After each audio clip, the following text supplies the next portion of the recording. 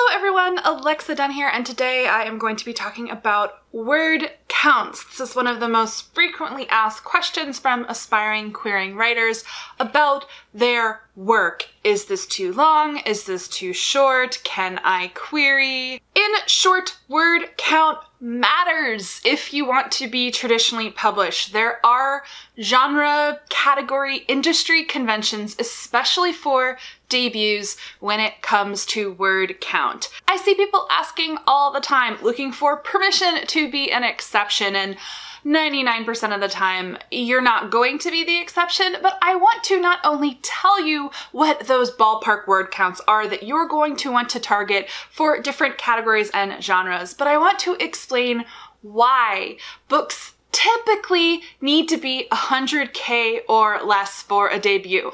Asterisks, some small, bare exceptions. I'm gonna go over all of it.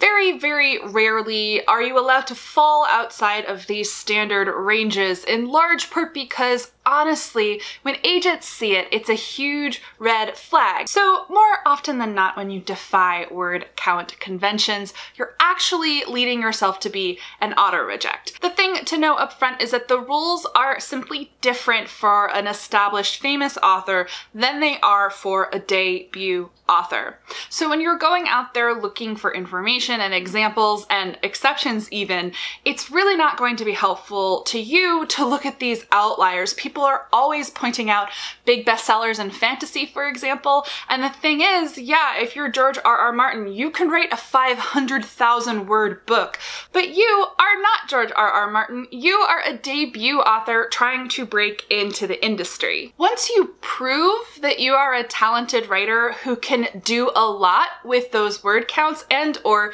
you are a consistent, steady seller, you can kind of push the boundaries of word counts.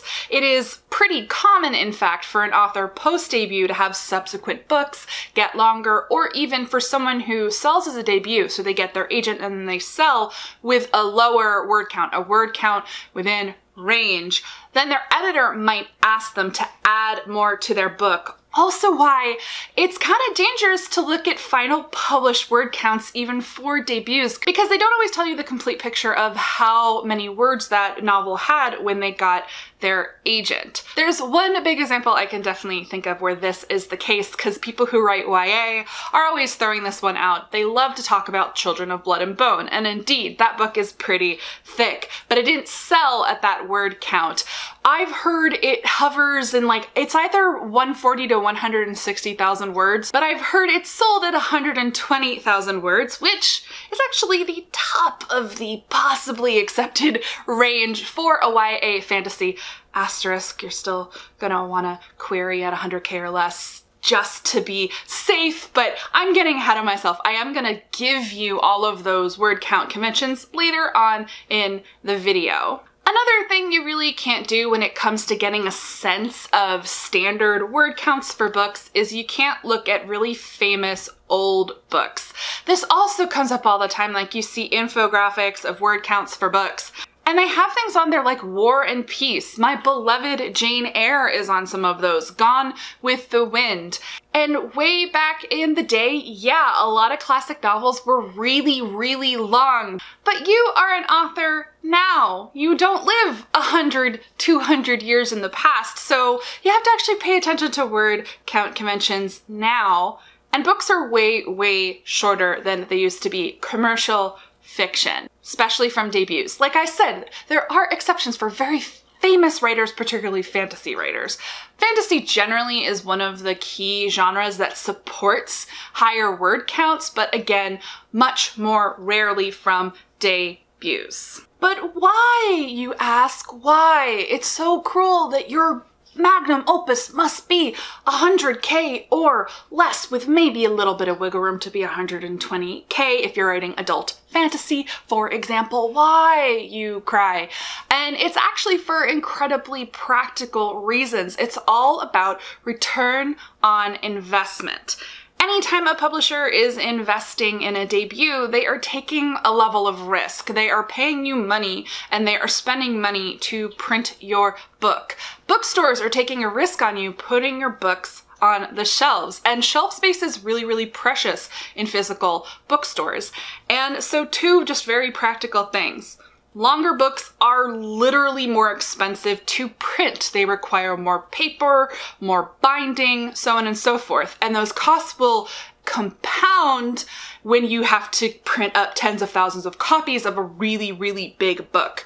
And what I have heard from industry professionals is kind of that sweet spot is once you go over about 400 pages, in kind of that ballpark, it's somewhere between 400 and 500, that is when the costs go up exponentially for physically, literally printing the books. Well, 400 pages is about 100,000 words. Then they also literally take up more shelf space, so bookstores are going to stock fewer of them. They can fit fewer of them on the shelf, and especially if your book ends up being a clunker, if it doesn't actually sell, and it's like this thick, right?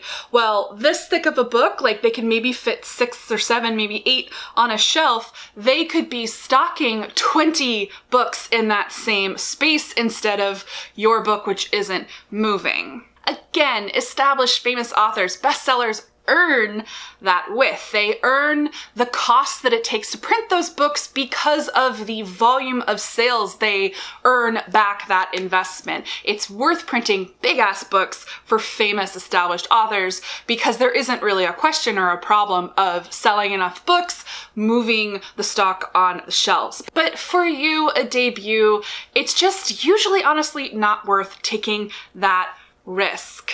Another reason for this is a ton of current commercial genres and categories just don't demand higher word counts. Like I said, you can always make exceptions for fantasy, sci-fi, even the occasional magnum opus literary novel, but a ton of genres and categories, they don't need 600, 700 page books. Genres like thriller, romance, categories like YA, which of course encompass a ton of different genres. They are genres and categories that are all about fast pacing, really tight storytelling and character development, and books that have tight pacing and story don't need to be, really shouldn't be 600, 700 pages. That is not a tight story. There's just no reason for your average story in those genres and categories to be more than, say, 100,000 words. I will say, not only do those readers expect tighter pacing and less navel-gazing in their novels, they don't need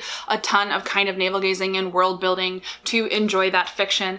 Also, honestly, in some of those genres and categories, the reader has a much shorter attention span, especially literal children. You're not going to be able to write a 600-page book for children. You are not J.K. Rowling. And actually, people bring up Harry Potter all the freaking time, but they're referencing Goblet of Fire or Order of the Phoenix. And that's when Harry Potter had become a massive international bestseller with movies. But don't forget, the first 3 books were really, really thin. This is the first Harry Potter book. It's short, guys. 223 pages. So I would like a moratorium on people who point out, hey, I can write a 600-page middle grade novel because J.K. Rowling did it. You are not J.K. Rowling, which... So all this is to say, what are the word count conventions and expectations for a novel? What is the minimum word count required for a novel? So this is where we get into the fun territory of short story versus novella versus novel, because it's also an area where you're just going to see a ton of exceptions. Animal Farm is only about 30,000 words, and we consider that a novel. We teach it in schools, but really, technically, it's a novella, but you're not George Orwell, so don't worry about it. So, short stories versus novellas is honestly kind of a gray area. I don't write short stories, but I know they're short. I know novellas kind of fall in the 20,000 to 40,000 word range. They are like complete mini stories, but they are not as long as a novel. If you have a work intended for young adults and up, through adults, and it's less than, say, 30,000 words, you do not have a novel on your hands. That is going to be a novella, or if it's particularly short, a short story. So I'd say kind of the bare minimum of I wrote a novel It's in the 40 to 50,000 range, but I always complain about NaNoWriMo. I mean, it's a good thing, but I complain about the pitfall of NaNoWriMo, which is there's some writers who then think that 50K is a novel, and in just a ton of genres and categories, 50K is not a novel, which you're gonna learn when I give you all of the word counts. I'm such a tease. Kidding, it's just because I have so much to say about word counts. But still, generally, yeah, 40 to 50K, it's like the bare minimum of a novel, but it's only going to be sufficient for a novel in certain genres and categories. So let's talk about the maximums for a minute. So as I mentioned, this is where it gets really, really dicey, because people are always like, my fantasy is 250,000 words for a debut. And when they're told, you gotta cut it down to 100K, they throw a tantrum, they start citing super famous authors who write 500K novels, and we've already gone over that. But so, what is the answer? If you are a debut author in any category, like adult or YA, for certain genres, you cannot go over 120K for the most part. Every once in a while, yeah, you're gonna scooch by with 130 or 140, but to be safe, think of 120K as your ceiling, but it's your high ceiling. Like you're in the cathedral when that's your ceiling. Because the thing is with querying as a debut, the actual ceiling is 100K.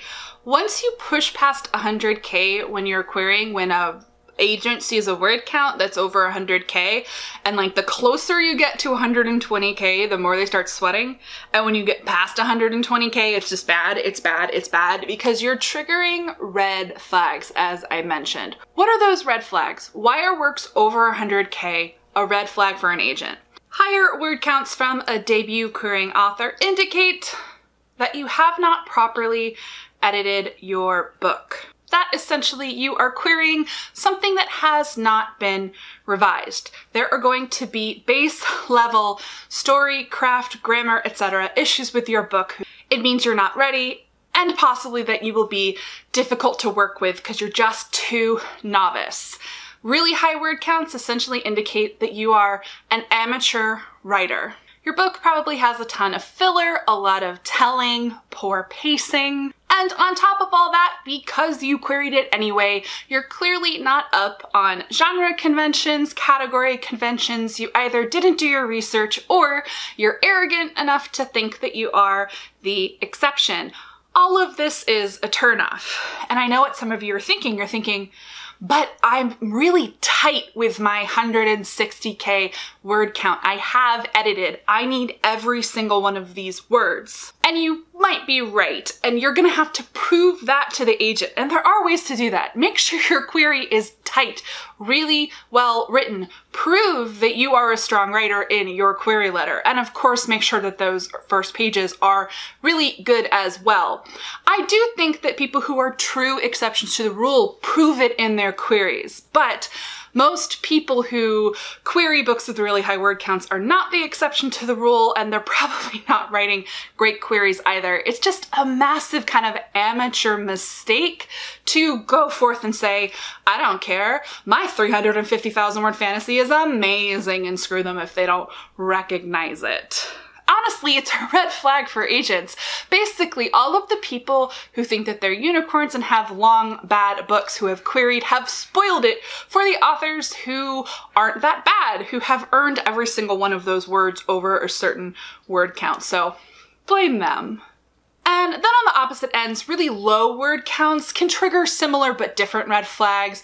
Typically just that your story isn't complex enough. Again, that you're not aware of genre and category conventions. You're probably not very well read because you queried something not being aware that what you're querying isn't a novel. There's less of kind of the red flag of, oh, they don't know how to edit because you don't really have quite enough story to edit. So very opposite problems. And again, it's almost always people who have overwritten, written too much versus people who haven't written enough. So now I'm finally going to get into actual word counts. But first off, there is a difference between kid lit, books for children, kids, all the way up through young adult, so the young adult category, and of course, the adult market. Generally speaking, adult books, books for adults, adult novels are longer. They're still going to be hitting those maximum ceilings, but there is definitely a range within word counts. I'm going to share two separate lists. The first is Nathan Bransford's list of target word counts, which encompasses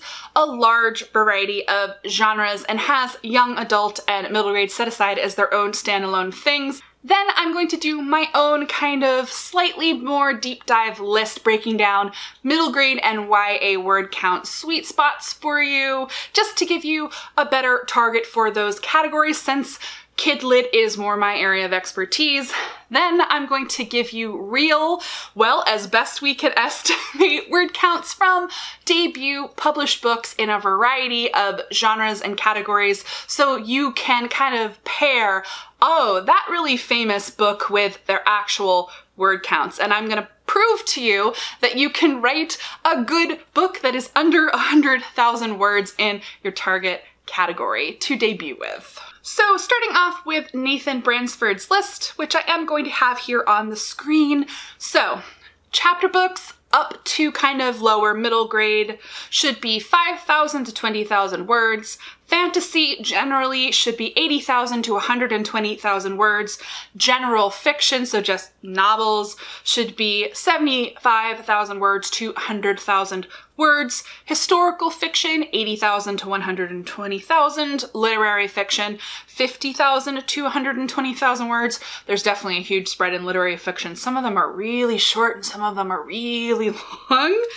Middle grade, 30,000 to 60,000 words. Mystery novel, 75,000 to 90,000 words. Novella, 20,000 to 40,000 words. Romance, 50,000 to 90,000 words. Science fiction, 90,000 to 120,000 words. Thrillers, 80,000 to 100,000 words. And young adult, 60,000 to 80,000 words. Yes, but no. So this is why I'm also doing my own list, but I'm also going to link you down below to a really great resource.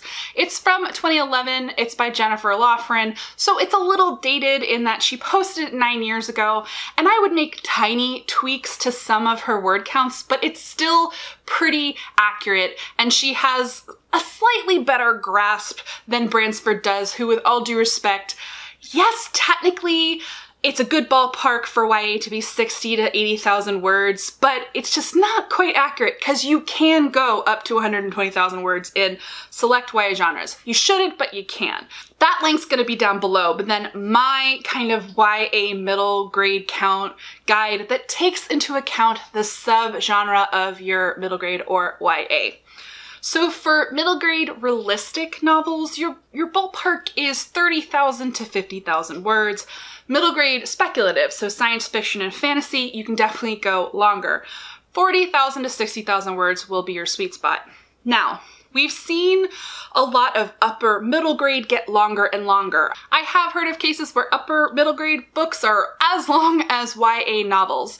I'd say those are still an exception to the rule, and I do know some agents, including my own, really don't like seeing those crazy high word counts for middle grade, but I do think it's worth acknowledging that upper middle grade is kind of the wild, wild west right now, so every once in a while you can get away with a slightly higher word count on one of those. Next is YA contemporary. So this one is where I agree with Nathan Bransford, and I think he was thinking of YA contemporary novels, 60 to 80,000 words. That is a true sweet spot there. But when you get into speculative YA novels, YA science fiction and fantasy, 70K at the lowest. 80K is even better to aim for. And then for querying, you want to try to not go over 100K. As I mentioned though, this is like the little secret. Sometimes you can get away with up to 120K for a YA sci-fi or fantasy, but it's like a 50-50 chance you are going to be taking in the query inbox that you might set off one of those red flags immediately, and it can reduce your chances of getting requests and possibly representation. So when you go over 100K for a YA novel, that does represent a risk. And then finally, I wanted to pull out YA thrillers because now I'm writing them and they definitely have their own sweet spot of 70 to 90,000 words. Again, 70 on the low end. And I pull out YA thrillers because I've gotten a lot of questions about that. There's nothing wrong with a super tight, like 70, 75K YA thriller, but you can go as high as like the 90K area. So to close it out, I do want to share some actual word counts from some debut published books, starting with my own because I know what my word counts are, so I can tell you with complete confidence what those word counts are. And that I found the site readinglength.com. I checked my own book, found it to be accurate, and thus I feel reasonably confident giving you word counts from that website for a few other titles that I pulled out. But I will link down below to that site so you can search that site for any book that crosses your fancy. So starting with my YA science fiction debut novel, I queried it at 99,800 words. Yeah, I really did that. But then it sold and published at 95,000 words, which was approximately 400 pages. My YA thriller sold at 77,000 words and is publishing at about 83,000 words. The YA fantasy Wicked Saints by Emily Duncan, I asked her for her exact word count. It sold and published at 97,000 words. Moving into adult fantasy, I actually got this tip from a subreddit. I looked up a discussion on word counts and someone said, you should look to Prince of Thorns by Mark Lawrence for a really good example of a successful fantasy that pubbed under 100K. And it pubbed at 81,000 words, debut fantasy novel. The Bear and the Nightingale by Catherine Arden, 103,000 words. In the adult romance space, I looked up Beach Read. This isn't the author's debut novel, but it's her debut adult romance, 96,000 words. The Hating Game by Sally Thorne, which was her debut, 99,000 words. The adult thriller Sometimes I Lie by Alice Feeney, 83,000 words. The adult thriller The Escape Room by Megan Golden, 93,000 words. And finally, I looked up the YA thriller to compare with the adult thrillers. One of Us is Lying by Karen McManus, which was her debut, 93,000 words. So I just wanted to share those as some just very good examples of debut books in a variety of genres that are under 100,000 words. It can definitely be done. They're popular. They've sold well, and those are debuts who, in most of those cases, had to query with those word counts for those novels. Of course, when you go looking, you are gonna find exceptions, and exceptions are great. But I caution you to be stubborn about being an exception. The work that goes into trimming your book down to meet these word count conventions, it's good work to do. It's never bad to be really brutal with yourself with editing. And the secret is you can always add things back in later if you get an agent and you sell it.